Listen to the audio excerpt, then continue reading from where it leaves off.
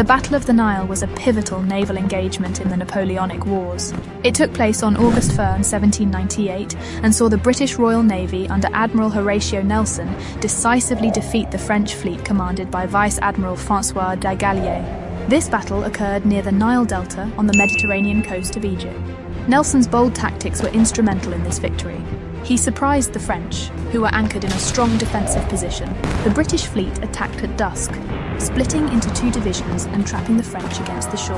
The intense battle resulted in the destruction or capture of most French ships, significantly weakening Napoleon's influence in the Mediterranean. This victory was celebrated across Britain, boosting national morale and establishing Nelson as a naval hero. It also disrupted Napoleon Bonaparte's ambitions in the Middle East, underlining the Royal Navy's dominance at sea.